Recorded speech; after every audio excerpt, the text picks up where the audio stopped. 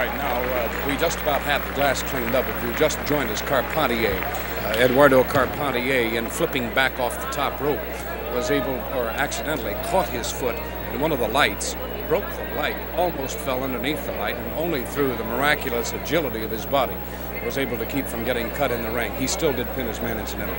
One fall, 15 is in the ring right now. And we have from Hollywood, California, Gary Vallon. Tell me something, Chuck. I asked you before if you were... What do you expect in this business? This is a very tough... Correct. This is a very dangerous business.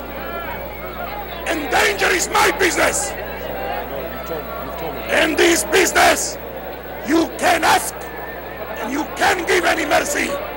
Right? Right.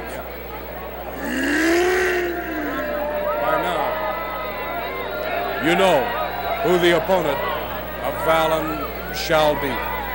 Argentina's Mad Bull of the Pampas. And I almost said... Beast. Yes, almost said beast. Ladies and gentlemen, I said I almost said it. I almost said it. Pampero Firpo.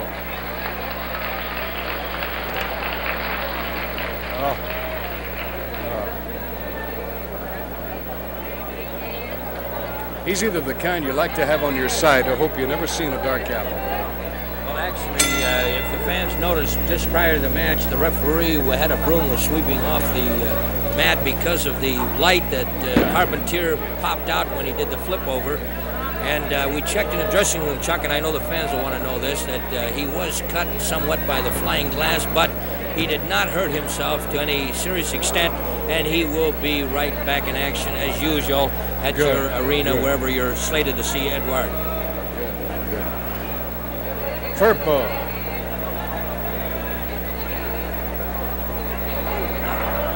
Vallon by the hair and wheels him back over to his corner. Vallon tries to wheel away a couple of times. Firpo just patiently. Oh, look out! There's that. He threw him by the hair. I've been telling the people about this. Fantastic. That is part of his strength. That hair. We know this. In fact, you know the match that I've been trying to make is the winner shaves their head. And of course, that's one match that Firpo wants no part of. You know, every time I mention hair to him or shave, he goes, oh, you know, that's right. Gives out with that bleat. I can see why. Because this is part of his strength, like the Samson. That's right. Grind. Oh, listen to this. Look at the finger marks right down his back. Oh, this guy takes a punishment. Just like a beast of the jungle, just like a lion. Look at him. Look at him pull at that body. He really knows how to maul a body, doesn't he? Yes, he does. Yes, he does. I will say that. You remember Lou Eisenhart? Yes, Lou. Unlucky Lou.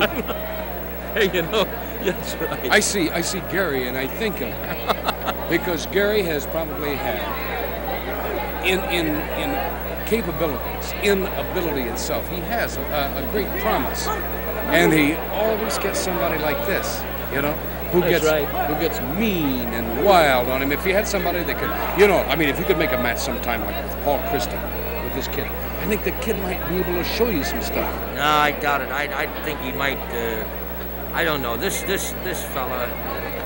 If you're going to match him against anybody, either match him against somebody that's just coming up in the business, or you match him against a top man because that's got a lot of weight and power. Because he's vicious. He might hurt somebody. Well, speaking of vicious, look at the bear hug. See? Look at the bear hug. Now, that could crack your spine right, just whack. Yeah. But he doesn't, I think, apply it that hard. He has got. Man's out already. That's it. That's the longest match I've seen him go in about a month. 4 minutes, 5 seconds. 4-5. Pampero Firpo. The wild bull. Oh, he is a beast. He is a beast. Look at him. Look at him. Snorting like a bull. There. Blows the hair away from his face. It's over. It's over. But there's more to come. You stick around. We'll be back with our next match in a moment.